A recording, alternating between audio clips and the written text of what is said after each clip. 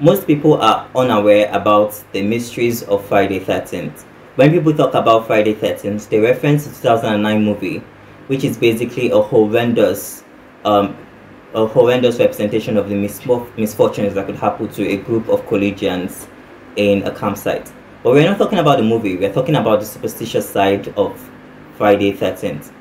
Now, I've always been bemused and fascinated about superstitions and myth, and these are superstitions that include walking under a ladder or breaking a mirror, etc., etc.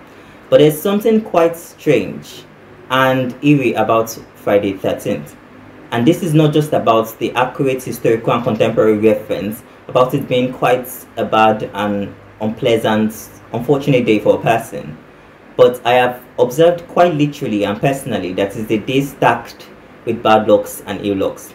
And these bad lucks and ill lucks could range from just sitting on a wobbly chair and have it crashing down with you on it, to having a walking harmlessly on a pavement and then suddenly you trip and have an embarrassing public fall. So I have basically been taunted by Friday 13th, and I have kept an evasive suspicious eyebrow to avoid these antics. That is basically to catch the mischance before it catches me, or at least to evade the most powerful weapon. The most powerful weapon of a mischance is the element of surprise. So I became obsessively cautious and careful about Friday 13th. But I discovered that the more I became careful, the more I was more vulnerable a prey to the menace of Friday 13th.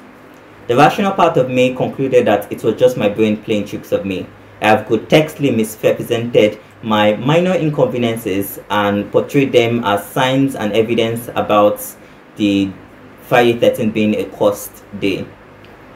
So this was my leading theory. This was a sane explanation, to say the least. It was a sane view. It was an objective view, the perspective of a man of science and logic.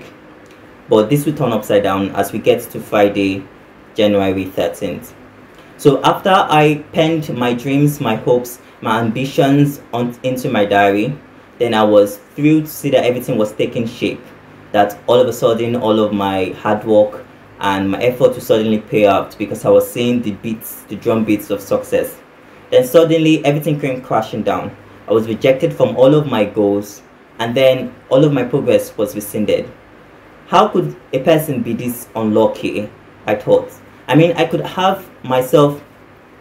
actually prefer jabbing my little toe on a wall as I run carelessly across the house than having my dreams ruined. I mean, this felt cruel, this felt wicked, this felt senile. I mean, what did I do to deserve this? But then a famous poet once said that if dreams are the only things that make us stay alive, and now that the devils of this bewitched day has robbed me of my dream, I mean, what else could I make of myself? This is basically what I thought. So perhaps now I've given up on the rational view, or a scientific or logical and rational view of Friday the 13th. I'm as superstitious about Friday the 13th, and I dread every single day that comes as it approaches, because Friday the 13th is my nemesis and I hate it for that.